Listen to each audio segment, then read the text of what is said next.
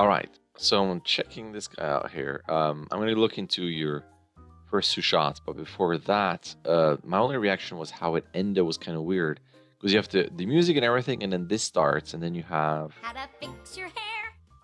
and it just kind of quits. Kind of reminds me of Colin's Bear, the Colin's Bear demo reel that just has the music and it just kind of ends. So what I would probably do is take this shot and put it before this and have this be your end because it's a good shot too. And then that way you can have the score, and then the score can continue during this, and then you can fade out. So it doesn't feel so abrupt. It feels like a weird, it just feels like a weird ending. And then looking at the shots themselves. It's not my. It's not my. That's cool. I like that a lot, that shape there.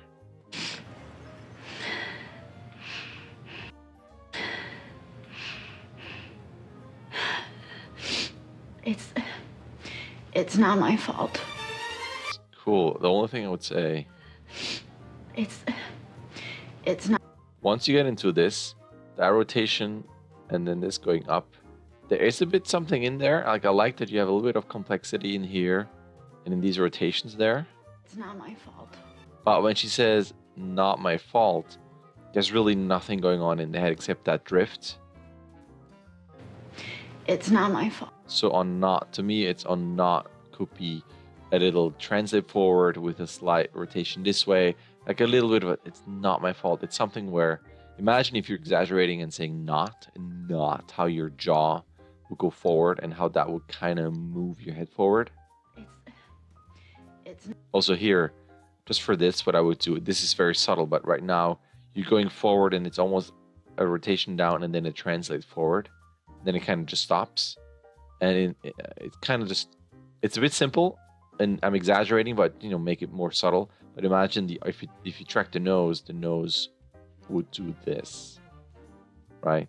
So you have a bit of an arc coming back in.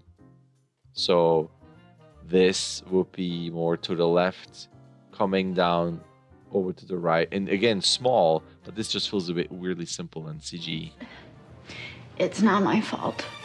And then your shoulders are very twins. The way they're activated.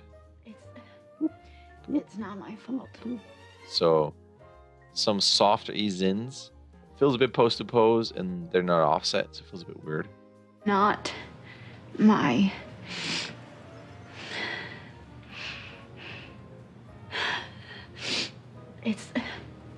It's not my fault. And for polish, I mean, again, we're all looking at the face, but you know, if you're into some crazy polish, whenever she has like you know, like hurting moments or like inhales and stuff like that, there could be some changes in here in that hand. You know, like it'll, because it's not like those fingers are dead. There could be something for polish. You have something right ever so slightly here, but you know, all through the rest, there's really not much going on. This super polish. It's not my fault. And the thing is, for lip sync and facial stuff, when she has her moves, every time the jaw goes down and she has like and all that stuff, if that rig allows, it would really help the fleshiness to, I don't know if you can, but bring that nose down, the nostrils. Like basically, whenever you move imagine your jaw goes down and then your thingy opens, that nose, that line is going to go down here. Like it has to get pulled down as this gets pulled down. So you can do a bit of a polish on the face if the rig has that option. Not sure. My fault.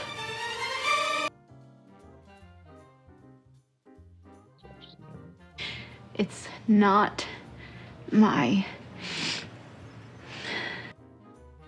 And she has, the tricky thing is that your eyebrows are so low already that when she is in pain, they're basically scrunching here, which is fine, but doesn't give you that much room to go up and down anymore.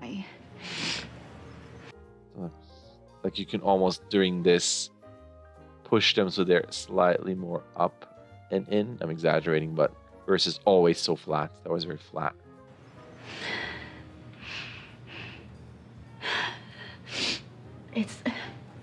It's not my fault.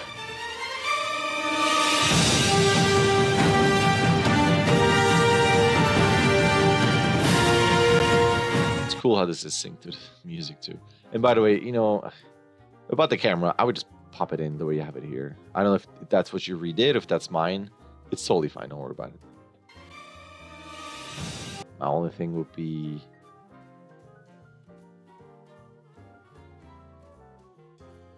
stuff like this here, like your hand goes, that's cool. And then it suddenly pops into that angle.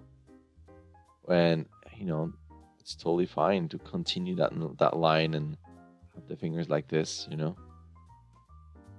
Watch out, like this hand feels a bit IK where it doesn't change much in its rotation, but a lot of pops in the elbows don't really affect the hand.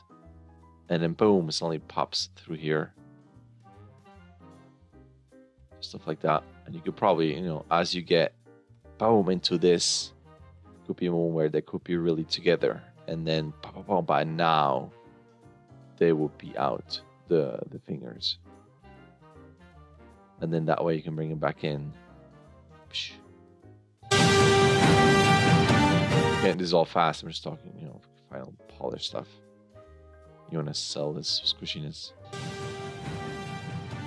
This still feels a bit weird where it's just that pose. He's out. I don't know. To me, it feels like you want to bring one lower and one really. This doesn't help you at all. You know, something where it feels a bit more like that. It just is weird. I'm sitting on a horse type of cowboy pose. I don't know. Like that, it just doesn't feel threatening. It feels almost goofy. So I would still kind of tweak that one. And I know you have this nice thing where you can push off in the air for the flight, but you can still kind of get into this, even if one is a bit higher.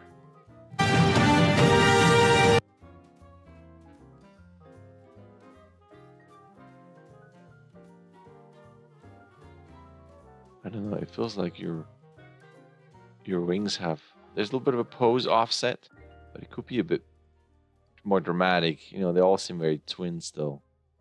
And it seems like the timing is pretty the same.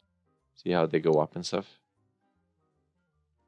Probably here you want to have a bit more of a bend. Make sure to offset those wings.